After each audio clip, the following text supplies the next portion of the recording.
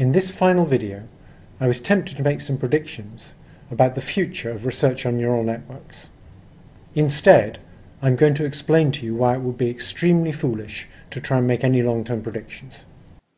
I'm going to try and explain why we can't predict the long-term future by using an analogy. Imagine you're driving a car at night and you're looking at the tail lights of the car in front.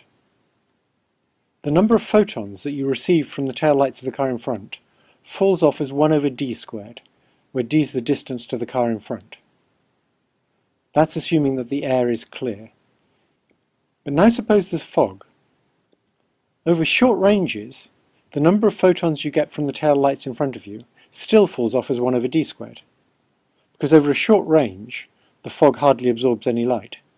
But for large distances, it falls off as e to the minus d. And that's because fog has an exponential effect.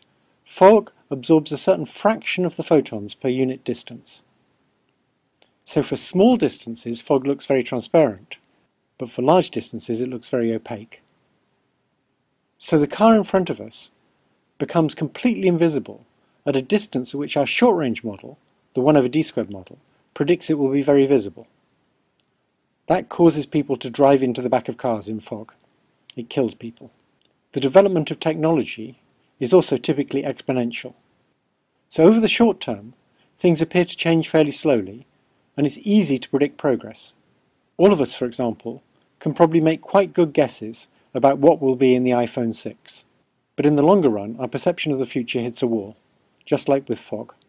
So the long-term future of machine learning and neural nets is really a total mystery. We've no idea what's going to happen in 30 years' time. There's just no way to predict it from what we know now, because we're going to get exponential progress. In the short run, however, in a period of, say, 3 to 10 years, we can predict it fairly well, and it seems obvious to me that over the next 5 years or so, big deep neural networks are going to do amazing things. I'd like to congratulate all of you who stuck it out long enough to get this far. I hope you've enjoyed the course, and good luck with the final test.